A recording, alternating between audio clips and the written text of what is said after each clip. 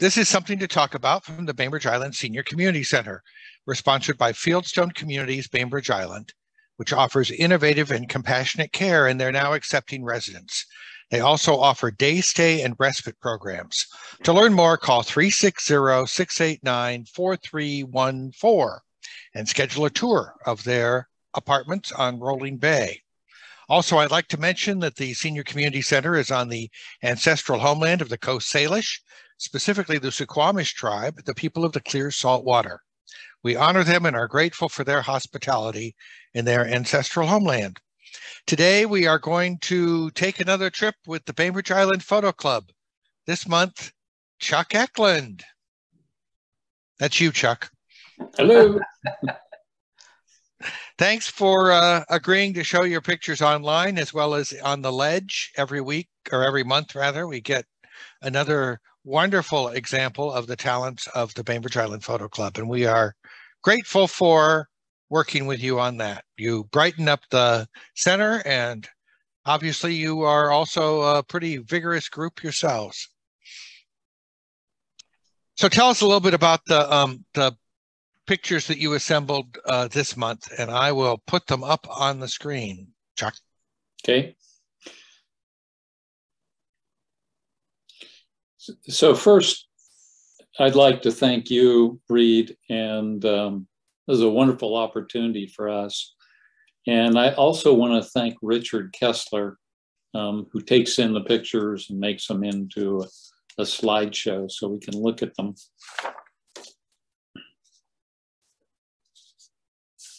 Go to that first one, is the water tower. Yeah, you are welcome. And I'll just say a little that I guess the theme of these photos are all the same basic location, Battle Point Park. Yeah.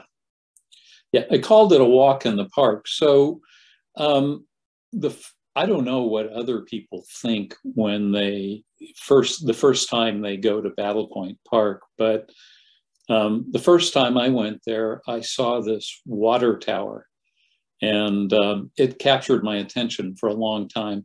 And just to give you an idea, a perspective, if you look in the right-hand corner, that is a man walking along the fence line there. So it can give you an idea of how big the water tower is. I think the water tower was built in 1941 at the beginning of World War II, when the facility really became important. But I also find it interesting that the name of it, Battle Point Park, goes back to the Suquamish people and a battle that was fought on this location by Chief Kitsap leading the Suquamish Indians against invaders from Canada, who historians speculate were down to steal women. I guess Canadians weren't as nice then as they are now. And apparently the Suquamish women were quite a lure. So there you right. go. Combination. Yeah. And it's a huge water tank. And when I first saw it, it always reminded me of the Orson Welles broadcast. I didn't hear it live, but in 1938, he did a broadcast of War of the Worlds. And it was a radio broadcast, of course. And he, instead of doing it like a play or a show, they pretended like it was a live news broadcast and that the world was being invaded and taken over by Martians, created a huge hubbub across the country. So whenever I see this tower, I think of all the farmers that went out then with their shotguns and in these small towns shot up water towers and whatever else they thought looked like a Martian invading. The interesting thing about the park is it was important to the US military during World War II and during the Korean War. There was a radio tower in the park. There were several, but there was one in particular that brought in contact with the entire Pacific Fleet. And it was actually about 200 300 feet taller than the Space Needle. So it was gigantic. Bainbridge Island bought the facility from the Army, or no, from the Navy, from the government, for $1 back in 1971. And Fort Lewis sent over an engineering brigade. And as a training exercise, they changed it from what it had been to what it is today, a park for the public. But and also a very popular location for our pickleball players now. Yeah, well, this is Bainbridge Island being the home of pickleball. They just finished a big tournament there that went on for 4 days, and a lot of enthusiasm, a lot of cars, a lot of people, a lot of spectators. So it was a pretty big thing. And I did this in black and white because, to me, the water tower is still potentially a Martian invading. So kind of got that Martian feeling for me. And the well is 900 feet deep. I don't know what most of our wells are, but that sounds pretty deep to me. So the next one.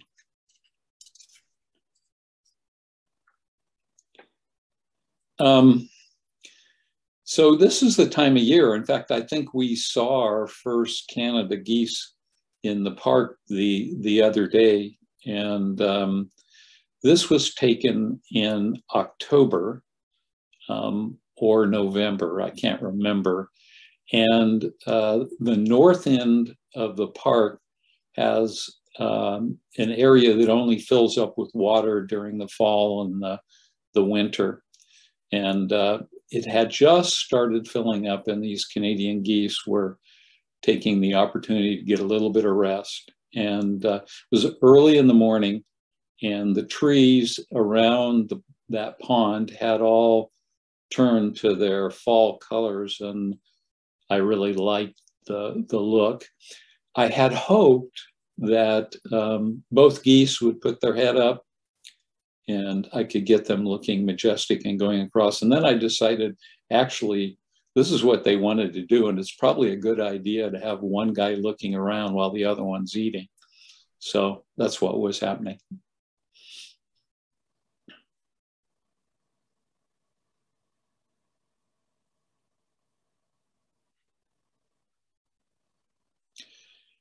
Another characteristic of the park is that benches are installed remembering beloved ones who passed. And there's quite a few in the park.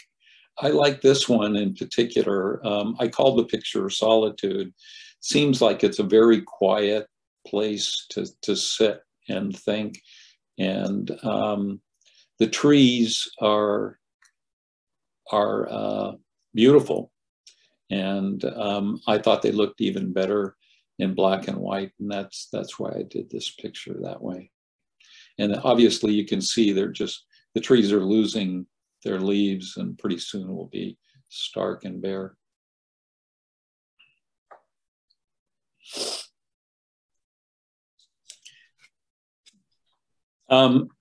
This is last year's berries. And it was taken in December. If you walk around the park now, the berries are in full bloom. In fact, my wife snags berries in the park and always has a few as we walk through. They look beautiful with the berries on them and full of life and everything, but it struck me how beautiful it looks even after the berries are gone and it's kind of given up its role. And in this picture, obviously a spider had chosen this area as a place to finish off any late berry hunters that might be small enough for them to catch. I'm guessing you had to move around a little bit to make sure you got the light just right there.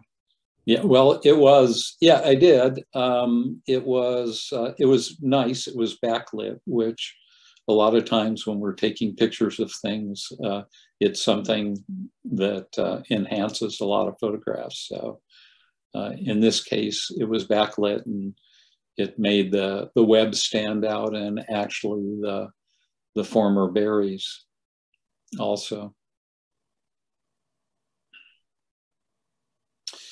So sometimes winter comes to the park. This is the main pond, and probably the pond and then this gazebo are the most obvious parts.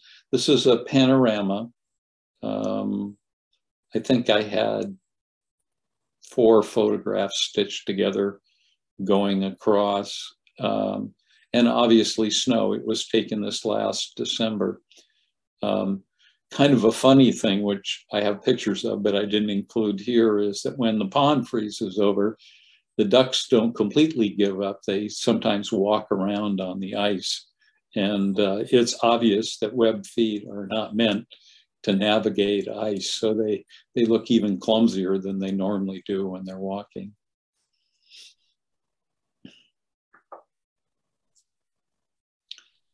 This is a great blue heron. And it took me a long time to get this picture. Not in a single day, over a period of days. I would approach the heron, who was busy fishing, and I didn't want to disturb his main line of employment, which was catching fish in the pond. But I wanted to get close enough to get a good photograph, and he'd take off and leave. And so finally, after a while, I don't know if he got tired of taking off and leaving every time I approached him, or he just decided I was harmless, or I don't know, but he allowed me to get fairly close and get this picture. To me, they are very beautiful and elegant birds when they're standing still or they're in the water. When they're flying, they don't look so elegant, but they certainly move nicely.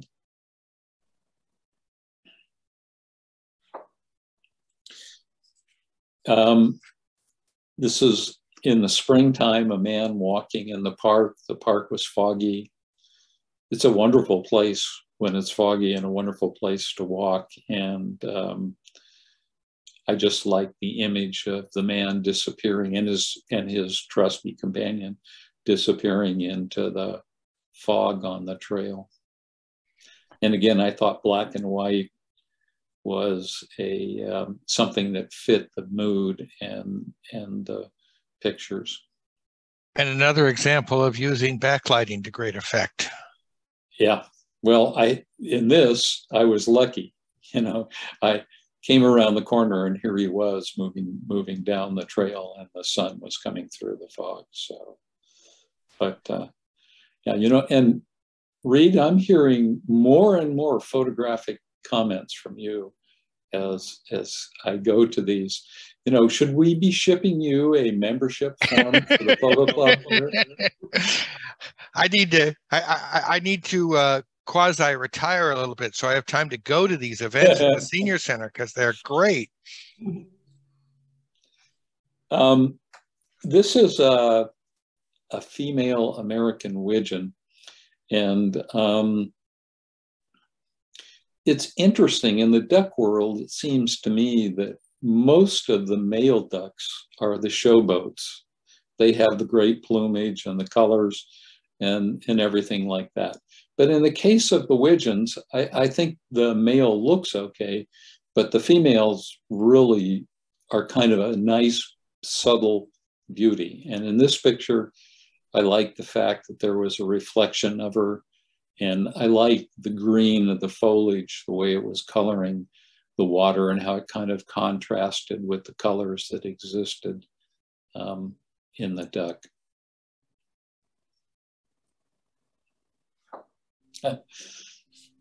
So to me, this is what lily pads are really for.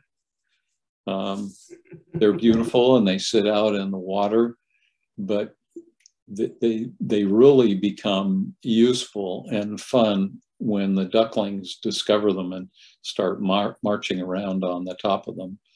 So Mama's there and she knows they're all pretty safe.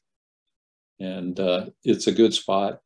And they're strong enough to hold the ducklings up. Of course, later that isn't the case. Yeah, I imagine it's a little bit like your puppy that knows how to get underneath the chair until it doesn't fit anymore. The ducklings say, "What happened to this lily pad? It used to be such a nice place to sit." Yeah, right. I also love the blooms in there. They offer a great they lift up the color in the ducklings too. Yeah, yeah. So over this last year or 2 years ago, the pond sprung a leak, and the water level went down precipitously, and that went on for quite a while. But the park district did a great job of repairing it and fixing it, and I think the system is even better now. But when the water level came back up this spring, and the ducklings arrived, we noticed that the ducks and the ducklings wouldn't go into the water. They were kind of sitting on the shoreline watching.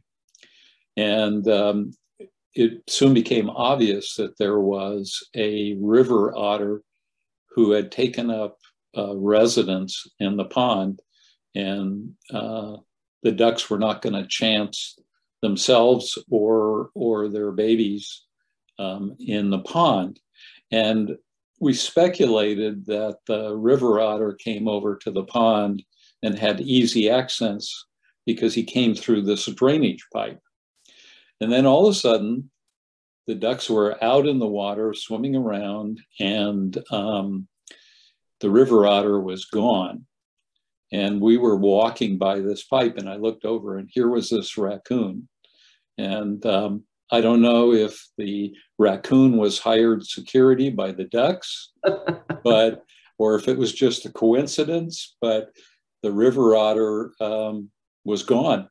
And we haven't seen him back since then. And apparently the raccoon hasn't created any problems for the ducks.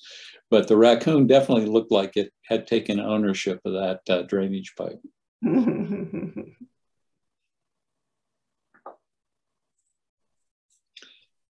So to me, this is a sure sign of summer. I love dragonflies, and I had never really paid close enough attention and noticed this particular dragonfly is a white-tailed dragonfly. And I think it was called a common white-tailed dragonfly, even though I haven't seen very many of them. I guess there must be a lot of them. And just the fact that this particular dragonfly is here is amazing, because in the larval stage, I think they have a mortality rate of like 99.9%. And once they make it through that and they come out and they're flying around the pond and doing their things, they really only have a 3-week lifespan. And then they're gone. But beautiful, delicate, and I enjoyed taking a picture of them. Yeah, that's lovely. And I don't know how hard it is when you're looking at something that moves around that much to try to capture it in a location. Yeah, I was just kind of waiting for him. I thought I would get one flying, but that turned out to be, couldn't get one to come close enough. But this guy finally, I guess, got tired and took a quick break, and I took the opportunity to capture him.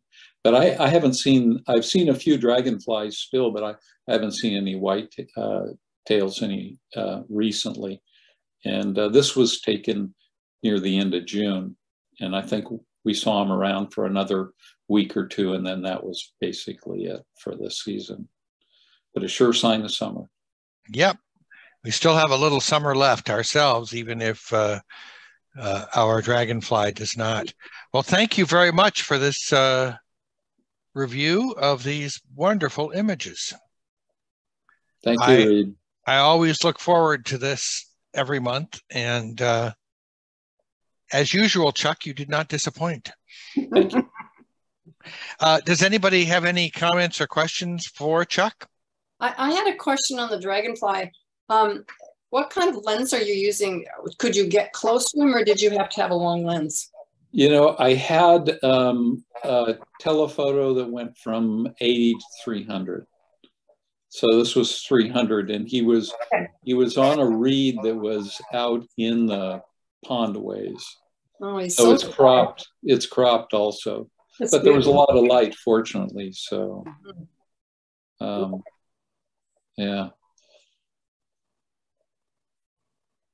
Really nice photos, Chuck. I enjoyed hearing the history. And when I first moved to the island, gosh, almost 40 years ago, I went to Battle Point, and I found it kind of a boring park because it wasn't very grown up and it just seemed so wide open. And then over the years, it's just the trees growing. Now it's one of my very favorite places to go. So. It is an amazing place. Concerts during the summer, movies during the summer, pickleball, as Reed pointed out. There is, now that we have the Kraken, the hockey rink, which isn't ice, but skates, has become very popular. So lots of kids are interested in that. So possibly some future Kraken stars going in there. And then, of course, soccer and baseball.